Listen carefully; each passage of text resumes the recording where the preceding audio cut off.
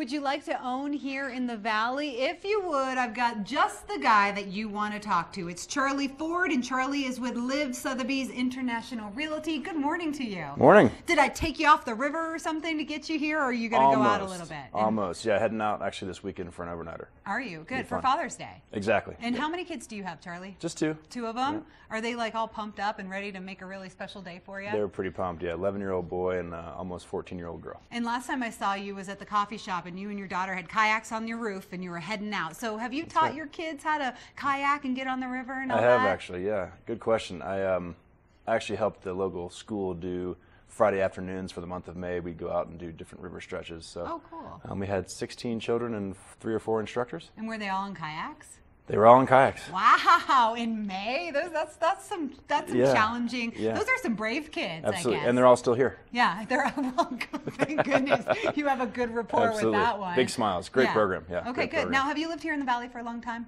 Since 2003 and in Colorado since 1995. And did you decide to come up here to do real estate, or did something else bring you up here? Good question. Actually, Starwood Hotels and Resorts brought me here to do fractional real estate. Okay.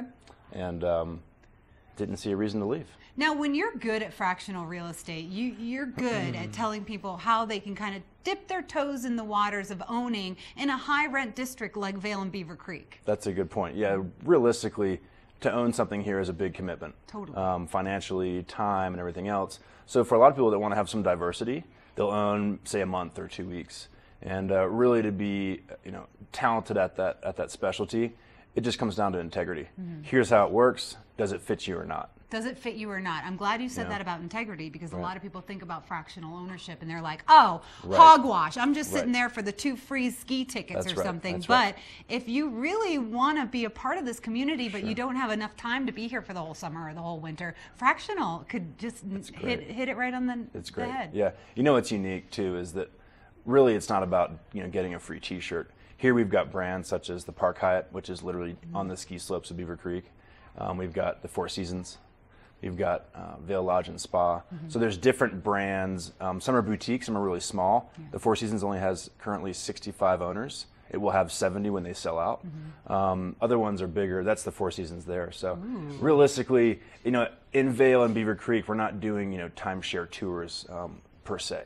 We're doing private appointments to see fractionals that are anywhere between 50,000 in Beaver Creek all the way up to $750,000 in Vail Village. Right, and you know Vail Village and Beaver Creek. That's one thing I like when I'm talking to Charley is he knows pretty much the whole valley. Fractional is a part of what he does, but you also have full ownership that you can work with. But here's one that I love to go stay at, and it's more boutique-y, I would think, is the Sebastian. Absolutely, yeah, the Sebastian's That's located fantastic. in Vail. Right in Vail Village. They've got an exceptional kind of quiver of amenities between the hot tubs and the pools and the room service and the on-site restaurant, all the way over to reciprocity to 13 different properties around the world. Well, Italy, Hawaii. And their location right here in the valley is pretty much primo. It's stellar. And it's always kind of a scene, like you feel really fancy when you go there. It's got an international feel. That's right. The owners are from Mexico City. Okay. Fantastic family.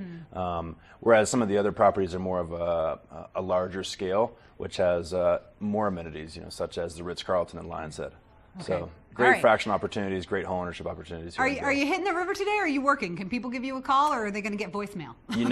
They will get voicemail on Saturday. Okay, and Sunday. Okay. But I'm usually available Monday through Saturday. Okay, all right. So. But today or tomorrow they could give you a call. Did you participate in the GoPro games? I did. In fact, did? Yeah, I was thinking your colleague Ken Hovey might be joining us for the interview, but I saw his times. He beat me by a little bit. He beat you. But I didn't see him in the Ultimate River Challenge, Ken. So I'm wondering if he'll be in there next year. That? And here you are out there on a 2-man raft. Oh, that's right. Yeah, that's coming down. Is this the GoPro games? That is. That's GoPro games from Saturday, June 11th, and that's with my paddle partner. And how funny, those photos are great. Yeah, those are good. What an exceptional!